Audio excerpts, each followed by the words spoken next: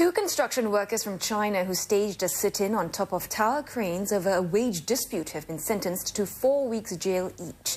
Zhu Gulei and Wu Xiaolin pleaded guilty to criminal trespass by staying on top of these cranes last December. Investigators say that they told their employer in November that they wanted to quit and return to China, even though they had worked for less than a year. They were told their pay would be docked to settle water and electricity expenses. The prosecution says the two men caused inconvenience and delayed construction work with their sit-in. A district judge agreed that a deterrent sentence was needed and said the two men should not have taken the law into their own hands. The judge took into account all the mitigating factors, and I feel it was a fair sentence, 4 weeks. They were quite contrite and sorry about what they've done. Yeah, that's why they pleaded guilty. We understand that Wu and Zhu will each be reimbursed a month's pay of $2,000 by their company, Zhongjiang International.